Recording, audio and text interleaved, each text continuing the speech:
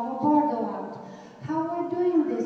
Many exhibits, programs, events. I'd like to give you examples like we have great reenactments, El Paso and the real Old West. Some fundraisers like L'Oreal, each the exhibit which help us to raise money for the conservation fund of the Isleta Mission Door. Also recently we received a very prestigious national award for our exhibit Neighborhoods and Shared Memories, which is behind me. If you haven't seen it, it is a must-see. This is the exhibit with outstanding design awarded by the reputable organization AIGA, which stands for Communication Designers Professionals. This is summary of the museum. I can talk about the museum, but it's not about the museum, not about me. It is about our collaboration with the Tomlin Institute, and we are very fortunate to work with the Tomlin Institute. This is our 3rd year in a row. This afternoon we're going to have a very special lecture on the Santa Rita Ball Well and the history of the University Permanent Fund. It's going to be presented by Mr. Paul Foster, and also we have a very special addition to the lecture. The original of the Santa Rita Ball Well is called Riches in Desolation, 1941. It is a Tomlin drawings, and we're going to have it just for this lecture. This is from the collection of Mr. Jack Cardwell, and it was a gift by Representative Dean Margot to Jack Cardwell's collection. So please make sure you see this original artwork. It's here only for a few hours. Now it is my pleasure to introduce Mr. Paul Foster, who is the private sector impetus for the redevelopment of downtown El Paso. Also, downtown El Paso, I would like to mention a few fascinating projects, including his work on San Jacinto Plaza with the city of El Paso, also the Mills building, and of course his enormous contribution to the Paul Foster School of Medicine. Thank you so much for making El Paso a better place to live. Paul Foster is the founder of Western Refinery, and he's been the chair of the board since September 2005. Also, he's on the board of the University of Texas System Board of the Region since 2007, and currently he's the vice chairman. Also, he's on the board of West Star Bank. He's the chair of the board of the Texas Investment Management Group, and he's engaged in so many wonderful civic and professional organizations.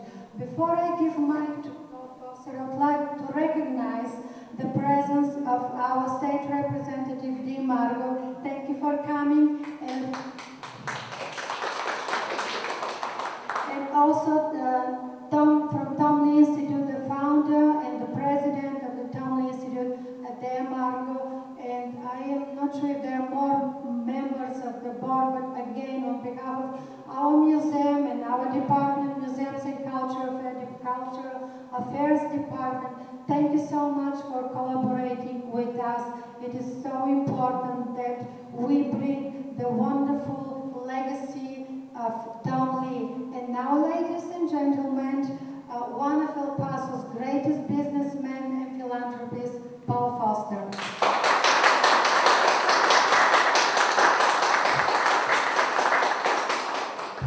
Thank you, Julia. As I'm sure you all already know, we're very fortunate to have Julia in our community. She does an amazing job with the museum, and I was talking a little earlier, the thing that she lacks is enthusiasm. We're going to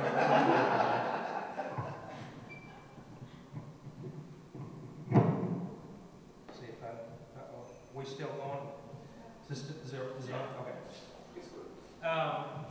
First of all, I just want to say, it's a pleasure to be here, and it's an honor. I appreciate Adair inviting me to do this and to ask me to talk about two of my favorite topics. One is oil, and the other is the University of Texas.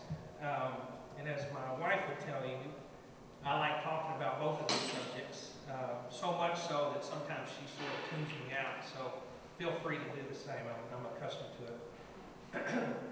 I love Tom Lee's painting, Riches and Desolation. Actually, anytime I see black liquid, I think it's beautiful. And of course, you would expect me to say that, but the truth is, the black liquid in Tom's painting represents three important things the world over: energy, money, and our environment. And he captured all those here. In that context, Tom Lee's painting depicts much more than the 1923 desolation of Texon, Texas, which is where this well was drilled. And it helps us realize that he saw much more through his own eyes than the stark black ugliness of early oil production. He recognized that this was something very important for Texas and for the Southwest, and in fact, very important for the future of the world. What this painting depicts is the first major oil discovery in Texas, a discovery that began the exploration and development of the Permian Basin, and at the same time became the first significant endowment to the Permanent University Fund. Today, almost 90 years later, after that well hit, both the Permian Basin and the PUF, or the Permanent University Fund, are still going strong, with the latter continuing to help finance the state's educational systems, the University of Texas system and the Texas A&M University system. This well has a very interesting and colorful history, and I won't go into all the detail, but the oil well it's called the Santa Rita No. 1. It was named after Saint Rita of Cascia, the patron saint of the impossible. And that's an appropriate name since the guy that commissioned it and originally funded it, a guy named Frank Pickrell, had absolutely no experience in the oil business, and he just decided to take a flyer and do this. He was from El Paso, and he had a partner named Hyman Krupp, and the two of them formed a company called the Texon Oil and Land Company. And they hired a driller named Carl Cromwell. And Carl and his family moved to the site in Texon and started drilling the well. And drilling a well back then was a little different than it is today. In 1922, just hours before the drilling permit was set to expire, they started drilling. And they began work on the Santa Rita No. 1. It was in Reagan County, and it was on land owned by the University of Texas. They used an old cable tool rig, and they drilled for a little over a year and 9 months before anything happened. They averaged less than 5 feet per day. And after 646 days of drilling, on May 28, 1923, the Santa Rita blew. Just like you see in the movies, the oil well rusted and sprayed oil high in the air and covered a 250-yard area around the site. And I think you can see that's part of what he's depicted here. And thankfully, the EPA wasn't invented yet. Fortunately, that type of spewing doesn't happen anymore. But Tom painted what he felt at the time, and I think we can agree that he captured the themes of riches and desolation in a way that only he could. 5 years after the Santa Rita came in, Cromwell was responsible for drilling the world's deepest well at that time, also on university land at 8,525 feet. In 1928, he formed Cromwell Airlines, so I don't think he felt desolate for too long. He went on to do a lot of great things. But if he wanted a real challenge, he should have tried to buy a AAA baseball team. The Santa Rita continued production for almost 67 years, and in 1990 was finally plugged. Some of you may know that in 1940, the Texas State Historical Association moved the original Santa Rita rig from Texon to the campus of the University of Texas in Austin, where it still sits. In regard to higher education in Texas, the importance of this well, the Santa Rita, plus now thousands of other wells on land owned by the University of Texas, is tied to significant endowments to the Permanent University Fund, or the PUF. The oil and gas royalties from these wells began the major contributions to the PUF, and over time has made the University of Texas one of the best endowed universities in the nation, and in fact the best endowed public university in the nation. Some people think the Santa Rita's royalties started the Permanent University Fund, but the PUF was actually started back in 1876 as part of the Constitution of the state of Texas. The University of Texas system was created at the same time, with UT Austin and Texas A&M under its governance. The PUF initially had large holdings of land owned by UT Austin, plus 1 million acres of additional land provided by the state. Interestingly though, back then, most of the revenue generated was from grazing rights until the Santa Rita struck oil. The PUF is what is known as a sovereign wealth fund, a state-owned investment fund composed of various types of financial assets such as stocks, bonds, property, etc. The sole purpose of the PUF is to fund public higher education in Texas. Today, the PUF assets deliver proceeds through oil, gas, sulfur, water royalties, rentals, mineral leases, and gains on a multitude of other investments. And ultimately every year, 2/3 of these proceeds go to the University of Texas system, and 1/3 go to the Texas A&M University system. Collectively, these two university systems have approximately 50% of the state's university students. The University of Texas system alone teaches 2/3 of all medical profession students in the state and enrolls 200,000 students at any given time. The PUF does not provide any funding to other public universities in the state, and this has been a source of great debate and disagreement, but to change it would require changing the Constitution itself.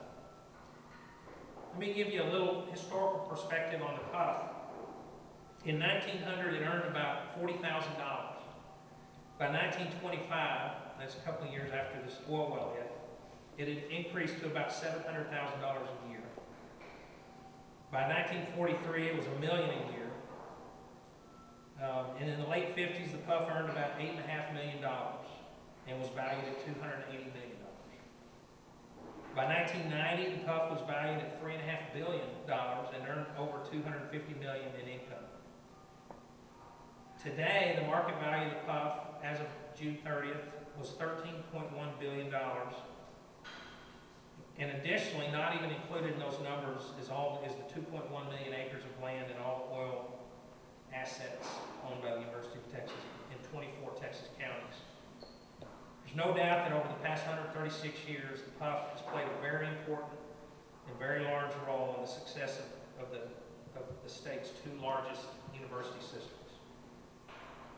I'll tell you a little bit about how the PUF is administered. Through the state constitution, the responsibility for the fund ultimately rests with the Board of Regents of the University of Texas, which I proudly serve on as vice chairman. In 1996, the board created a company and entered into a contract with a nonprofit corporation. They set aside and formed a separate company to manage all these assets, and it has a separate board. And this company is called the University of Texas Investment Management Company, better known as UTIMCO. And I serve on that board. I've been the chairman of UTIMCO for the past 3 years. UTIMCO's role is to serve as an independent investment management unit for the board with responsibility for funds under the control and management of the UT Board of Regents. That includes the PUF, but it also includes numerous other funds and endowments within the UT system.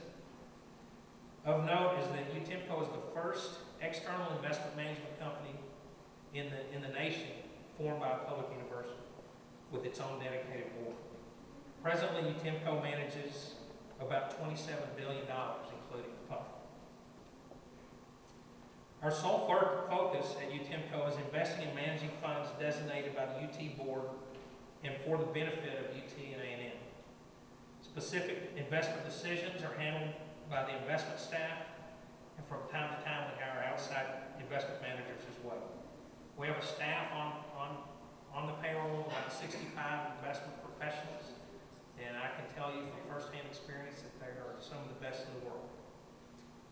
That's a semi-brief overview of the PUF and how it's managed. I've just touched on some of the highlights to give you an idea of the importance of the PUF and the history that it's had with public education in Texas. At one time, the PUF was the chief source of income for the University of Texas at Austin. Today, PUF revenues account for less than 20% of the university's budgets. That's partly because costs have gone up, but it's also because the system has grown so significantly. Just the UT system has 9 separate academic universities and 6 medical institutions, including MD Anderson, UT Southwestern in Dallas, UT Medical Branch in Houston, and a number of others. We should all be thankful that our Texas forefathers had the vision and foresight to establish the PUF, and I think all of us can be happy that the Santa Rita was drilled on the University of Texas land. I was also asked to speak a little bit about modern drilling technology, and that's a complex and dynamic process, and I could spend all day on it, but I'll talk just a little bit about primarily what's going on in the Permian Basin. I will say that we're in the midst, I believe, of an oil boom that will be every bit as transformative and exciting as the boom years in the 1900s. With all the new fracking or fracturing technologies and also the horizontal drilling technologies that have been developed, we're seeing oil discoveries in places that we never had oil before. And we're also seeing the redevelopment, rejuvenation of places like the Permian Basin that were kind of written off for a while and now are booming like never before. Just to provide some perspective, the number of drilling rigs in the Permian Basin has risen in the past just 3 years from 100 to 500. And that 500 number exceeds the peak of any oil boom that we had in the 1900s. The low point was 51 rigs operating in 1999, which was just 13 years ago. Oil production in the Permian hit a low of about 650,000 barrels a day in the late 90s. In 2011, it was 767,000. This year is 1.3 million, so it's up about 60%. Most projections have us by 2016 at about 1.9 million barrels per day. And I've seen some projections as high as 2.9 million barrels a day. In July 1983, Texas Monthly ran a lengthy article about the decline and demise of the oil business in the Permian Basin. Most people refer to it as the post-mortem for the Permian Basin. And that was maybe a little premature. Today, the Permian closely resembles the oil boom times that Tom Lee so brilliantly depicted in his painting. I'll be happy to answer any specific questions about that, but let me close by simply saying that if Tom Lee were depicting the side of an oil well today, he would not have the opportunity to depict a discovery that had oil all over the ground like the Santa Rita did. It doesn't happen that way anymore. The technology has changed. Oil's too valuable to spread over the ground. And capture technology is far advanced over what it was then. But I'm glad he saw what he saw in 1940 or 41 and painted it this way. To me, it will always serve as a beautiful, beautiful reminder of what made Texas, Texas. Thank you, Adair, for allowing me to speak today, and I'd be happy to entertain you.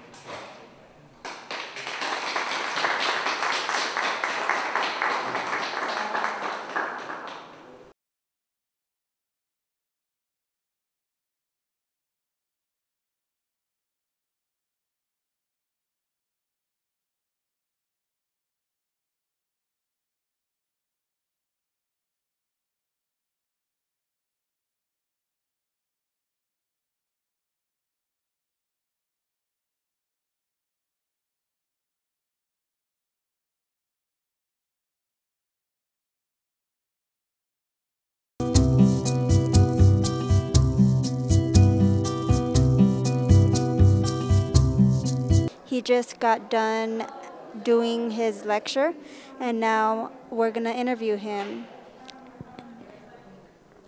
Okay.